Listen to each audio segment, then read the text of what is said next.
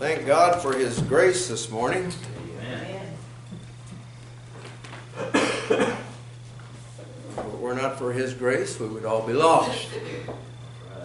It's by His grace we are saved. We're saved by grace through faith. And so we look to the Lord for salvation, for His direction in the service this morning. Let's turn to John chapter 3. A passage of Scripture that most of us are familiar with.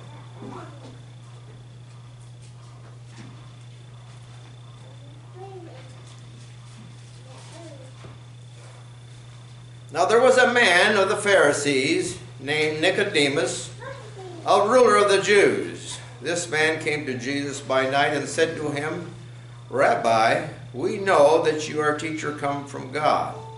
For no one can do these signs that you do unless God is with him. Jesus answered him, Truly, truly, I say to you, unless one is born again, he cannot see the kingdom of God. Nicodemus said to him, How can a man be born when he is old? Can he enter a second time into his mother's womb and be born? Jesus answered, Truly, truly, I say to you, unless one is born of water and of the Spirit, he cannot enter the kingdom of God. That which is born of the flesh is flesh, and that which is born of the Spirit is spirit. Do not marvel that I said to you, you must be born again. The wind blows where it wishes, and you hear its sound, but you do not know where it comes from or where it goes.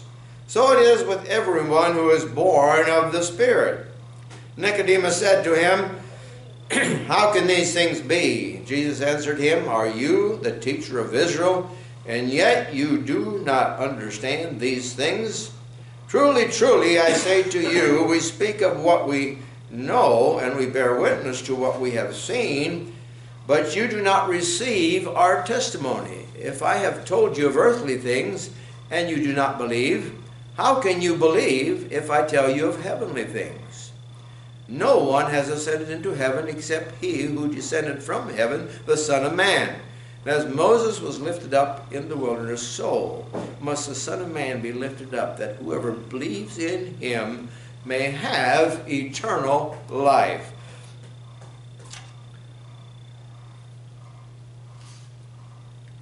Let's pray. Lord, we look to you this morning, asking you to just open up your word to our minds and hearts. May we be convicted of the Holy Spirit of this truth. May it not just be something that we know intellectually and receive with our heads, but may it be something we receive into our hearts and fully embrace this spiritual truth. In Jesus' name we pray. Amen. So we want to talk about being born again. Jesus told Nicodemus, you must be born again. You must be born again. A lot of people assume that they're saved. A lot of people have followed a certain formula that people tell them to say, and then they accept the word of the person who's instructing them that now you are saved. Well, being born again is a matter of coming into spiritual contact with God. It's more than just going through a formula. It's knowing in our hearts that we are saved. We're born again. As I say, many assume that they're saved who really aren't saved. Jesus said in Matthew 7:21-23, Not everyone who says to me, Lord, Lord, will enter the kingdom of heaven, but the one who does the will of my Father who is in heaven. On that day many will say to me, Lord, Lord, did we not prophesy in your name and cast out demons in your name and do many mighty works in your name? And then I will declare to them, I never knew you. Depart from me, ye workers of lawlessness. So it's obvious from Jesus, what Jesus said, that many on the day of judgment will be assuming they're saved, when Jesus will say, I never knew you. So that behooves us, this morning to consider whether we really are born again, or whether we've just assumed that we're saved and born again. You know, Nicodemus came to Jesus as a Pharisee, a very educated religious leader, a man that knew all 613 points of the Torah, of the first 5 books of the Bible. He was a man who knew the law. He was a man who understood the traditional teaching. But when Jesus said to him, "You must be born again," he was startled. You know, Nicodemus came and he said to Jesus, we know you are a teacher come from God, because no one can do these miracles that you've been doing except God be with him. And Jesus could have gone on and done a lot of small talk with him, but Jesus cut right to the quick. He got right to the point.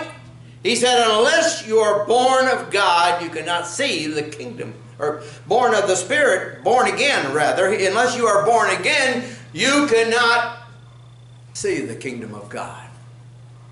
So we must be born again. Nicodemus said, well, how can these things be? Can a man enter again into his mother's womb and be born? Can a woman, we could say, can she enter into her mother's womb and be born? So Jesus went on to say, well, you know, that which is born of the flesh is flesh. That which is born of the Spirit is spirit. Nicodemus, you need to understand the difference. You've been born into this world through your mother's womb. You can't be born again by going back into her womb. You need to be born of the Spirit. You need to be born of God. You need to come alive spiritually.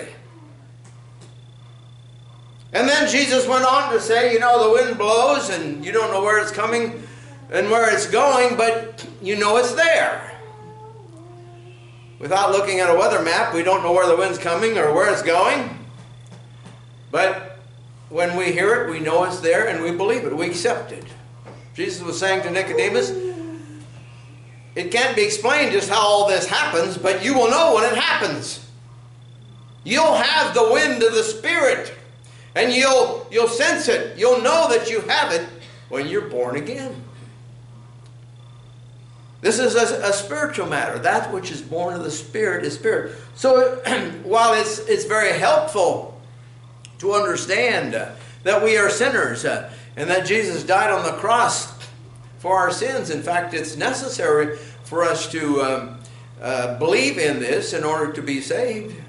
But just making a mental assent to those facts and then declaring I'm saved, all in the human, does not save us. We must be convicted of the Holy Spirit. The Holy Spirit is in the world to convict us of sin, righteousness, and judgment. The Holy Spirit is here this morning to convict. And after a while, we're going to give you an opportunity to come and kneel and get right with God if you are not born again this morning. Because we all must be born again.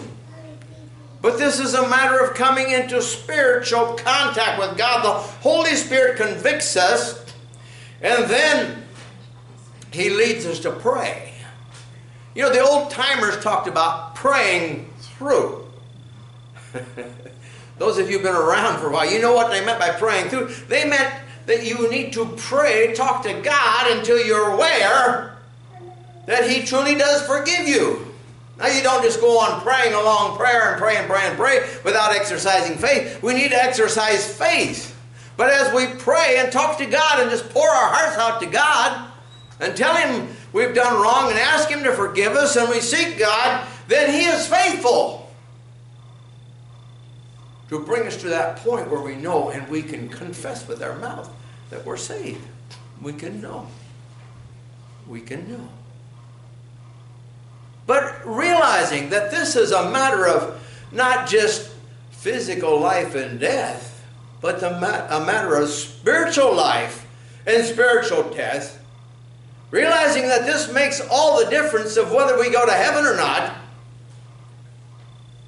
makes all the difference of whether we go to hell or not, We need to be sure we're born again.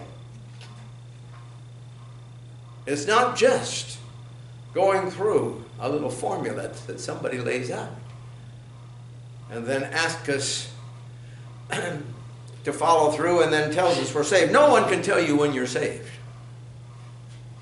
I never tell someone, well, now you've prayed, now you're saved.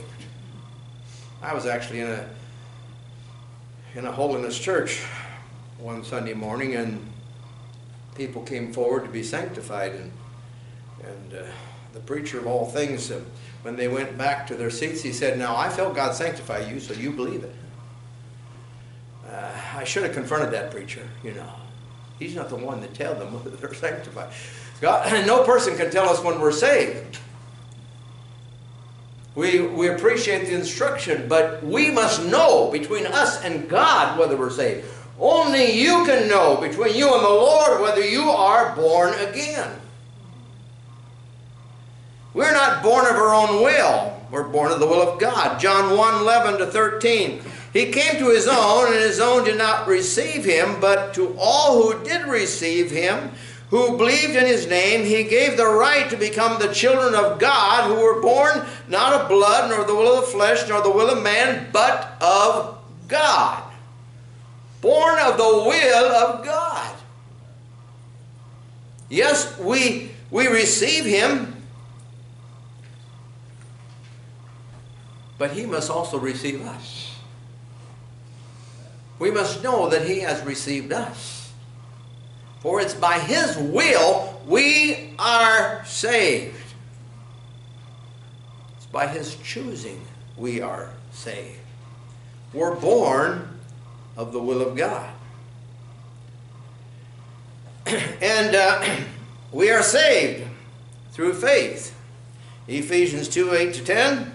For by grace you've been saved through faith, and this is not of your own doing, it is the gift of God, not a result of works, so that no one can boast. For we are his workmanship, created in Christ Jesus for good works, which God prepared beforehand that we should walk in them. We're saved by faith. We're saved to produce good works. We're not saved by works. We're saved by faith. Or by grace through faith. We're saved by grace through faith. God's grace is bestowed on us. And we receive it by faith. We trust him. So salvation is not a matter of works. Now, I may have told you that my grandpa was raised in the Amish church. And the Amish church taught that you couldn't really know for sure if you were going to heaven. You just had to hope your good deeds outweighed your bad deeds. Well, that was all salvation of works. And my grandpa and his dad, my great-grandpa, and my grandpa's brother all were attending a Free Methodist camp meeting, actually a tent meeting. They started to hear the gospel, and the Lord touched their hearts. You know, he convicted them. He showed them their need. It was a spiritual matter. It wasn't just a matter of them accepting certain intellectual thoughts. They were convicted. They came to the Lord and got saved. Well, my grandpa was praying to be saved, and as I've heard the story, one morning he was a young man then, and he was going out to the field. He's a farmer. He's going out to work in his field, his cornfield, and he told his wife, my grandmother, he said, I just feel like I've gone too far. God's not going to save me. But he kept praying, and he went out in the cornfield and kept praying, and finally he came to that place where his faith took hold. He knew he was saved. He started jumping up and down in the muddy cornfield, and he ran home and told his wife, he said, I got saved. And she looked him all over from head to toe and said, looks like something happened to you. You know, I'm talking about being saved. Now, you know, we can't just say it's any certain formula by where we are saved. There was a man walking through the alley in Chicago. A man that hadn't attended church maybe at all or very little, if any, and he didn't know hardly anything about God and relationship with God. But he was overcome with grief and depression, and he slid down. He backed up against a wall, as I understand it, there, and slid down to the ground and looked up into heaven. He said, "Oh God, I'm a sinner." And just like that, God saved him. This man, who had never been taught hardly anything, knew he was saved. Well, he didn't know what to call it. But he was so filled with the joy of the Lord, he wanted to do something. So he went out and bought some cat food and started feeding the cats. Well, his faith took hold. I'm talking about being born again. Later on, he went to a mission there in Chicago where a preacher was preaching, who I later learned to know, and he learned more about the Word and knew what really happened to him. But you see, he was saved. He was born again. This was something that happened between him and the Lord. He knew in his heart that he was saved. He was born again, even though he didn't know what to call it to begin with. But we're saved through faith. Now, the Catholic religion, and I don't attack Catholic people by any means, but we do need to correct some false teaching. Catholic Church teaches that the Eucharist is the source and summit of Christian life. That's their exact words. It's the source and summit of Christian life. Well, the communion that we partake of, that reminds us of what Jesus did. But there's no power within that communion itself to save us. Our faith must be directed to Jesus, directly to Jesus, not through the Eucharist of Jesus, or to the Eucharist, period. And then, that yet in the Catholic's teaching does not fully save you. You still have to do meritorious works and penance. They help earn your salvation. They teach you're saved by faith and works. This is what Martin Luther rebelled against. You still have to do penance and works that have merit. You have to merit your salvation. But even that isn't enough. When you die, you have to go to purgatory and there endure the torture of purgatory for who knows how long in order to finally be saved. Well, that's not salvation by faith. And it's certainly not salvation by, it's certainly not the free gift of salvation.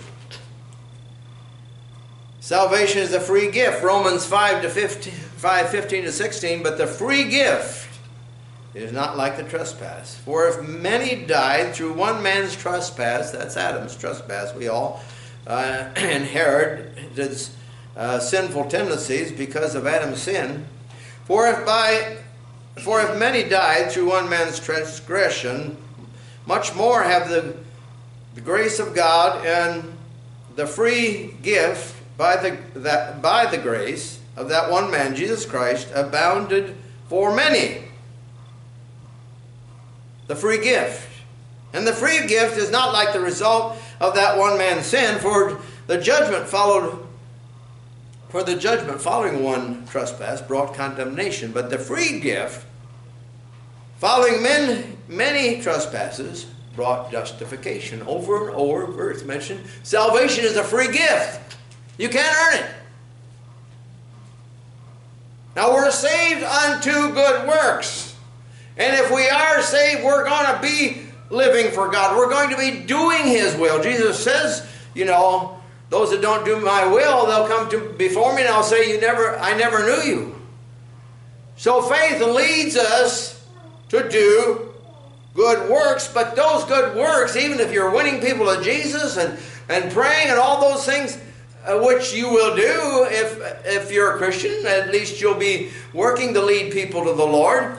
And those are all things we need to do, but those don't save us. Those don't earn salvation. We need to keep that very clear in our minds. We don't earn salvation by doing good works. We are saved because we believe in Jesus. You see, Jesus died on the cross for our sins. Jesus told Nicodemus, the Son of Man must be lifted up. When he's talking about being born again, Nicodemus didn't know what he was talking about at that time, but he was later to find out. And evidently Nicodemus did eventually get born again, because he was there to help bury Jesus after the crucifixion. But you see, Jesus died in our place. That's why it's a free gift. We all have sinned. We all deserve the punishment that God promised Adam and Eve for sinning. The soul that sins, it shall die.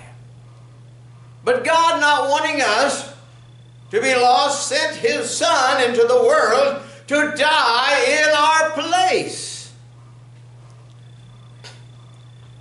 There's an old story of a schoolmaster that went to a country school many years ago, back when everything was different. And this particular school was made up of boys, and these boys were ornery. They were so ornery that every teacher that came would soon leave. The boys would run him off, make it so difficult he'd soon leave. And so here came another schoolmaster, and the boys thought, we'll see how long he lasts. But this teacher got up and he said, well, we're going to have rules.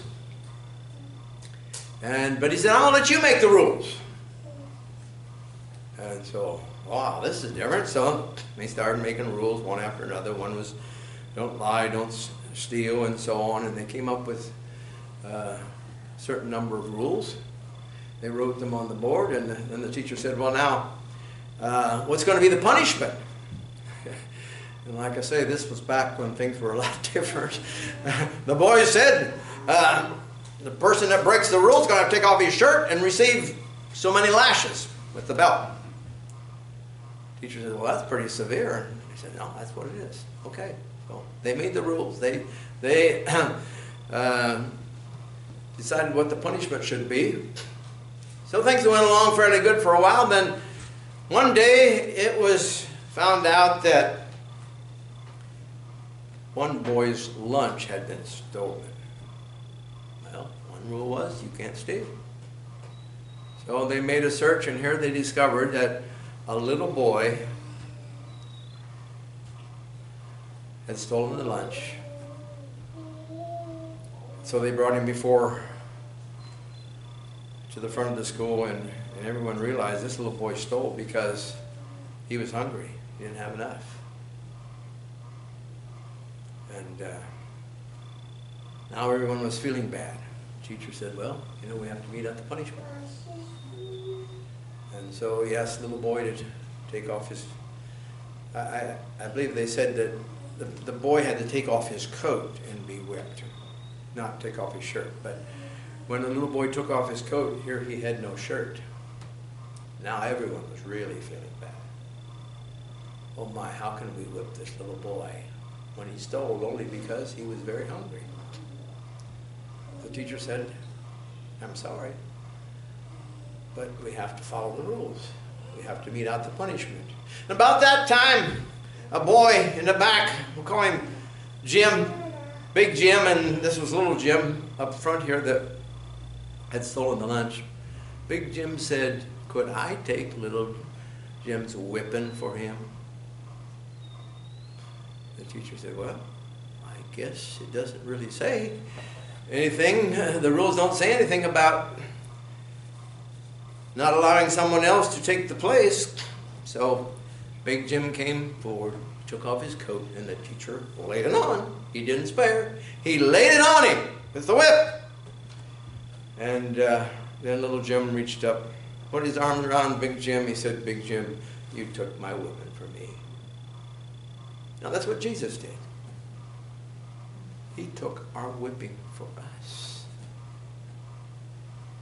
He died in our place. That's why we need to believe in Him. Amen. You see, He died in our place. We have sinned. We've all sinned. We need to be forgiven. We need to have the free gift of salvation so that we do not have to go to hell as punishment for our sin. Jesus took our place so we can be saved, but we have to believe in Him. We have to recognize that He did die on the cross for our sins, and that if we believe in His atonement, believe in what He did for us, and trust Him, then He will save us. And that's being born again, you see. Putting our trust in Jesus. Nicodemus had to put his trust in what Jesus said. And at the end of our reading here, he's still wondering, he's still studying, he's still thinking. But evidently, well, actually quite clearly, he came to a point later where he was born again. Because his work showed that he was born again. His works didn't save him, but his work showed that he was born again. So we must come to the Lord and believe in Him.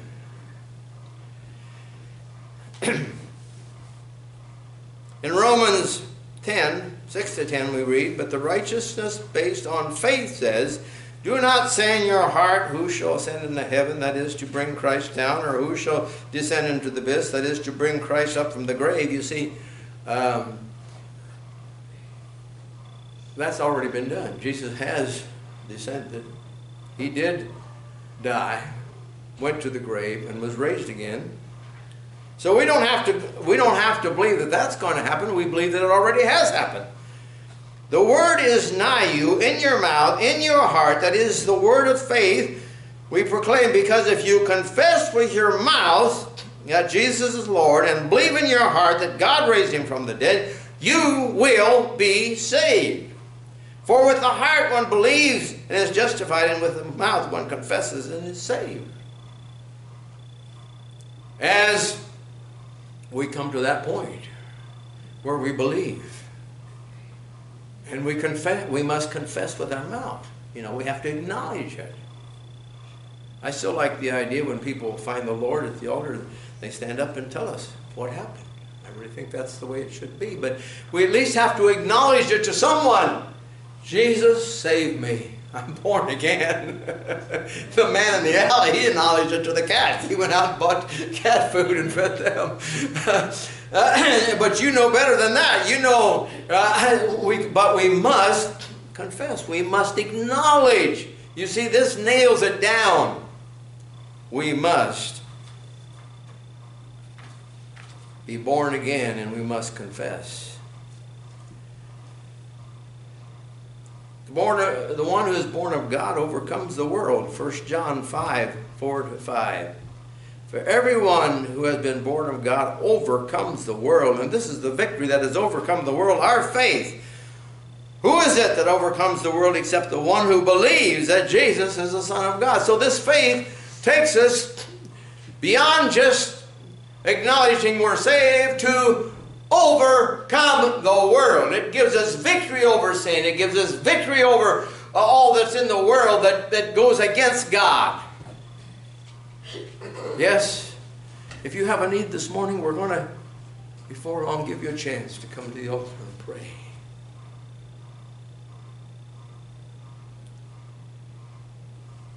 Maybe we've attended church for a long time. Maybe we've assumed we're saved, but are we really saved? And I'm not about to try to ask someone to throw away their confidence. No, if we know we're saved, then we need to hold to that. And Satan will try to tell us we're not saved when we are. But on the other hand, we need to have the witness of the Spirit. We need to know that we are saved, that we are right with God. Romans 8, 14-17. For all who are led by the Spirit of God are the sons of God. For you did not receive the spirit of slavery to fall back into fear, but you have received the spirit of adoption as sons, by whom we cry, Abba, Father. His Spirit bears witness with our spirit that we are the children of God. Then heirs, heirs of God, and fellow heirs with Christ, provided we suffer with him in order that we may also be glorified with him. His Spirit bears witness with our spirit. This is how we know we're saved. We become spiritually aware. When you see someone walking on the street and you shake hands with that person, or you come to church and you shake hands and start to speak, you know, you're aware. No one can tell you you didn't see that person. Your eyes saw the person. Your hand felt the handshake. No one can tell you, oh, that's just an illusion. You are aware through your senses. Well, we can be just as aware through our spirit. Our spirit is our organ of communication with God. Our spirit contacts God's Spirit. Actually, it'd be better to say His Spirit contacts our spirit as we seek Him. And through the sense of the Spirit, if I may call it that, it's not really a sense, but just to get us to understand, through the awareness, through the sense of the Spirit, we know. Just as vividly as we know that we see someone else and that we shake hands with them or whatever. So this is not some guess-so thing. This is something we can know about. We need to seek God. We need to call on Him and ask Him to give us the new birth so that we're born spiritually. So we're born into a spiritual understanding of His Word. And God's Word becomes alive to us. We're alive spiritually. Until we are born again, we're not alive. We're dead spiritually.